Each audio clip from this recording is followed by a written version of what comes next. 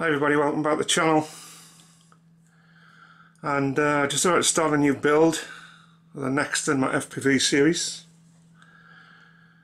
I read quite a bit about them online, seen a few videos about these things, and seems to be a right reasonable airframe. So we picked up a AtomRC Swordfish. I bought the kit version, only the foam and plastic pieces, because I have my own electronics all going to here. So basically in the box you have a fuselage, some stickers down there, carbon spar, two canopies, which is nice because you can decide what you want to do with the FPV equipment, left and right wing, and the two tail pieces in that bag right there. So looking forward to getting to grips with this one. It's not going to be a fantastically big build, I don't think, but we've got quite a pile of electronics to install into here. All this lot's going to go in. I'm going to use that FPV flight controller. There are four Emax Metal Gear servos. Motors are these, which actually just arrived in today, these Velox motors.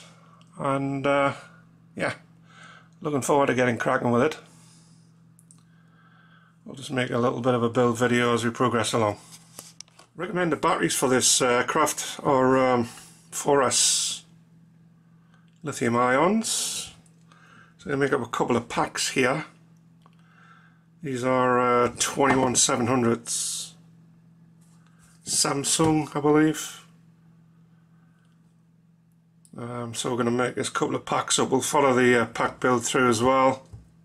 Got them sorted in with shape and the insulating tape around them and things. So we're going to start spot welding with those very shortly, and we'll see how that goes along. Well, those two appear to have spot welded up very nicely. 4S1P.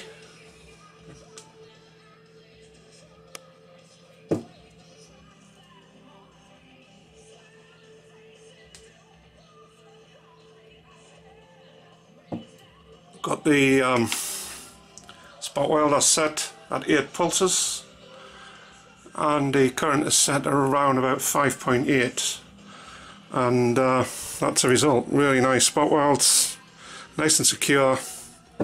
Check both of these with the voltage, with a voltmeter, and they're both where they should be.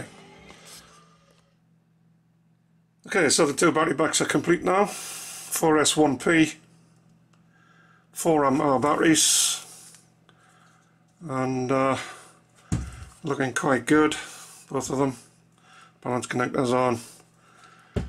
XT60s on this plane, because we'll be using XT60s, not XT90s. It's not as much current as the other stuff will fly. So yeah, making progress. So I went ahead and started to do a little bit of work on the fuselage. I decided to mount a VTX on the top of the fuselage there in that position.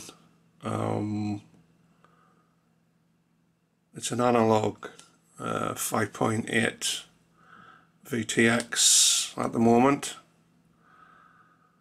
and I brought the USB connector from the flight controller through onto here into this port, as I'm not going to be using that for the GPS receiver. So that's going to go out onto the opposite wing to the open LRS NG UHF receiver. So I installed the FPV F405 wing into the belly compartment there. Actually seems to fit in there very nicely. And a couple of wires. I actually had to rewire the FPV F405 wing, because prior to this it had been on a single engine aircraft. This is a twin motored thing, so I rewired that and installed that in there. So I've got the motor wires sorted out to the left wing and to the right wing. Next, I think I'll just go ahead and install the 2 servos for the tail, which go in there,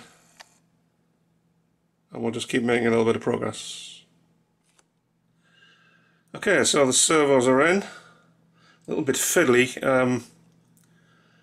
not much width in there to mess about with those little screws and connectors, but they fit quite well. Quite pleased with that. And push rods obviously go off to the tail. Ready to put the tail feathers on. So I decided to build the wings for this thing. The fuselage just needs the tail feathers on, but I thought we'd go ahead, as it's kind of a modular build, to build each wing. So here's the left wing. Got that thing completed now using T-motor motors on there. Can't remember the number. The new Velux ones, 2000 kV, about 1950 kV is what they are.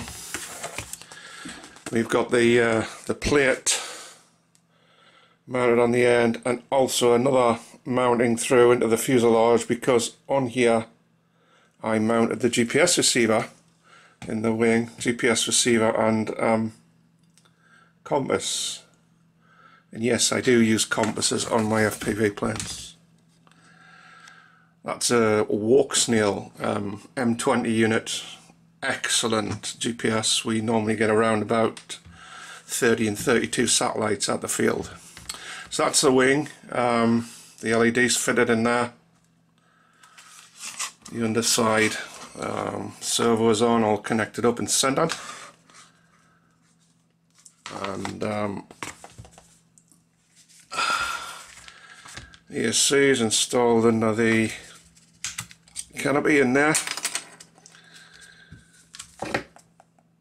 It's a 30 amp ESC, BL Heli S, I believe.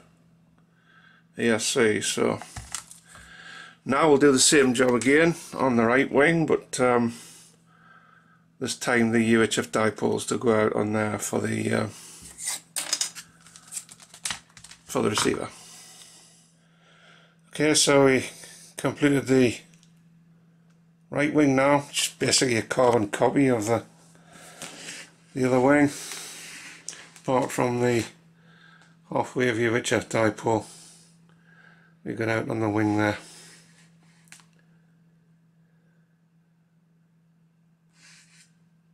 Coming along nicely, very nicely indeed. Motors mounted, ESC's in there. Also went along and hooked up the tail feathers on the fuselage. They went in pretty easily. I glued them in as well a little bit because they're not going to come off the aircraft, so they're glued and screwed. And that's another piece of the puzzle together. Making some decent progress here. Okay, so we've just about got a completed model here.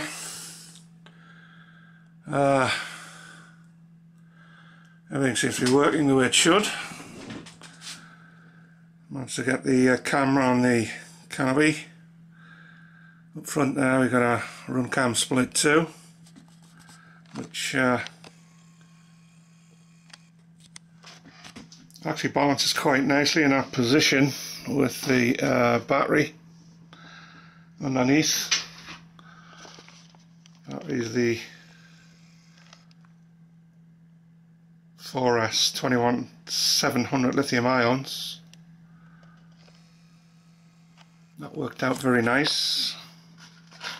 Everything fits on there just nice, as you can see.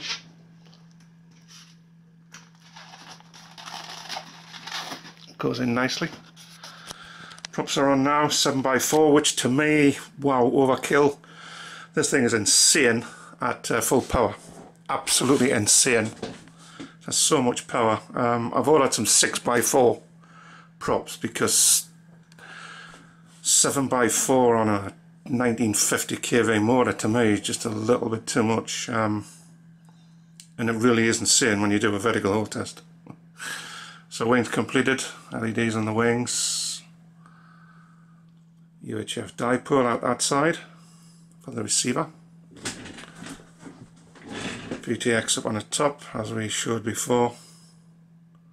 That's not the antenna that will be on there, by the way. That's just for testing purposes. And the programming module in there if we need to hook this thing up high now for whatever reason. Although we've got Bluetooth on the flight controller, this PDB F405 wing, and the tail. All the surfaces have been lined up correctly. All the servos have been centered, and the throws made to be where I want to have them actually. So that's about it. Electronics are all in the bay under there. Just in the focus, you cannot see, I've got them all inside of there, the speedy bay. Put the servo covers on the wings. Not that I think they're going to do a great deal, if I'm being honest. So yeah, there we go. All I have to do is calibrate the current and voltage, and we're good to go. Hopefully next video will be a flight test. For that we need the wind around here bugger off, because the wind's been a bit ridiculous for the last few days. So that disappears, maybe we'll get a flight test in and see how that works. Hopefully that's the next video. Hopefully. Anyway, thanks for watching. Thanks for coming along. Look out for the next one, the test flight for the AtomRC Swordfish, which I'm really looking forward to getting in here. Cheers now. Catch you later.